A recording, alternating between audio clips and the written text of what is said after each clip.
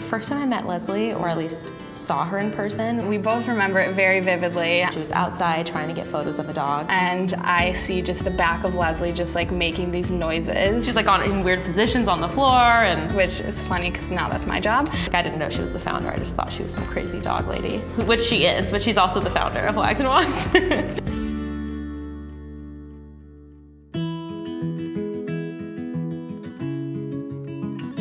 So one day I saw a Facebook post about a dog named Hooch, and he was this gigantic, brown, jowls everywhere, green eyes, and just looked so soulful in this Facebook post where they were saying, he's gonna be euthanized today. And I just hopped in my car and I just drove to that shelter, and I thought, there's no way I'm gonna leave you behind.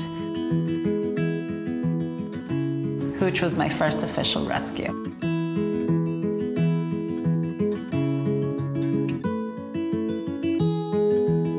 I was doing this all out of my house.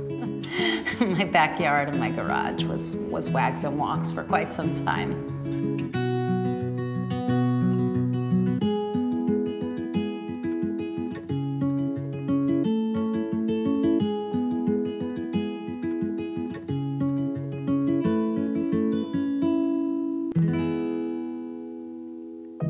I think in the first days of Wags, years of Wags, it was all about my passion and my desire to help, and I'm not the kind of person that, does things halfway or a little bit. So I remember we had a volunteer named Megan Carter, and Megan said, what do you think about getting our own space? And I thought, what a great idea. Walking into the Sepulveda house, we call it, just felt like we were a real thing now. This was that big leap of faith that we can do this. It was this perfect little house. It wasn't an office or anything, it was a house that the garage in the back was converted to 7 kennels there, 7 crates there. It was so surprising to see the amazing work they were doing coming out of this tiny 600 square foot house. It was a little family. It was just amazing to me how it's come so far along and what she's been able to accomplish. Believing in myself, believing in the passion that I feel, and then surrounding myself with other people willing to give of themselves, which has been a beautiful thing to see from my perspective. That's been how Wags and Walks has grown. So there definitely was a community around me, but it was small, and it needed to grow in order for us to grow. It was one of the highlights of my life. The ribbon cutting was very exciting. It was surreal. It was like, oh my God, we're really growing something here and building something. We'd come so far from Sepulveda. The center is such an awesome example of what can happen when we work together and people donate so generously. It was very exciting, mostly because it meant that we could rescue more dogs. And that was the most exciting thing I could feel, surrounded by all the people that made this happen.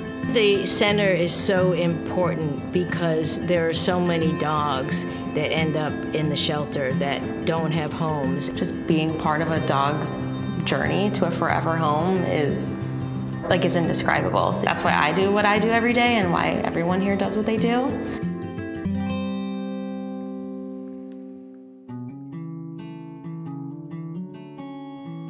I would say, honestly, one of the most memorable days that comes to my mind is right before we shut down for COVID. We all shared this moment of fear. This was an emergency. We had to get all of our dogs out of the center because we were completely shutting down. We weren't gonna have any staff here. Everyone was like, okay, all hands on deck, what do we need?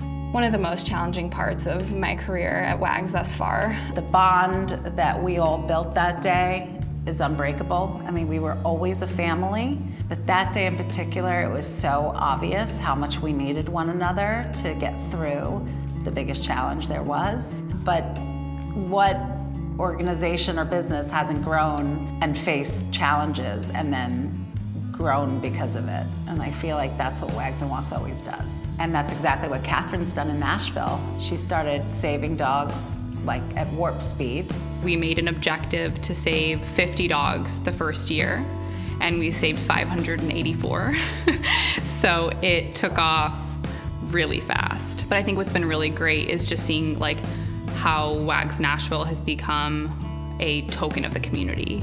I was just there visiting and celebrating their 2-year anniversary, and she has a community around her very similar to ours, where people are willing to step up and do what it takes to get these dogs safe. She is very inspiring. For me, it's her persistence. She's gonna get what she wants, you know, and she's gonna work however hard she has to and do whatever she has to. She's a force. I mean, she's always just this like presence and this big ball of energy every time that she's in here. She's just such a presence, a problem solver. She sets her sight on something and gets it done. She knows exactly what we need to grow as an organization and to obviously save more dogs. Like, that's her ultimate goal. So whatever it takes to get there, she will get. Just like her hard work ethic at it has been really awesome to be around. She just doesn't take no for an answer. There's always a way that we are gonna find something to make it work.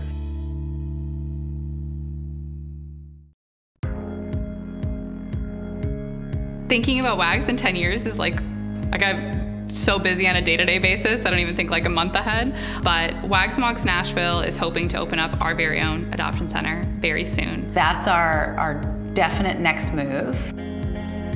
There's always sights on, you know, having a veterinary care facility.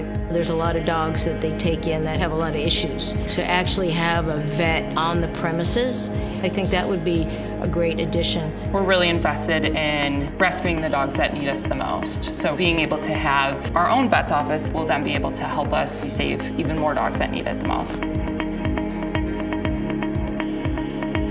We really support our adopters, whether that be behavior, medical. We see them through and even after. So a WAGS dog is always going to be a WAGS dog.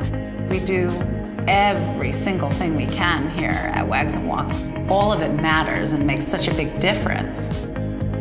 There are a lot of thoughts and hopes to expand to different cities. Obviously, we already have Nashville. We're looking into New York because that's where I'm from, and I'd like to help out there. The more places we can be and families we can create with rescue dogs, the better.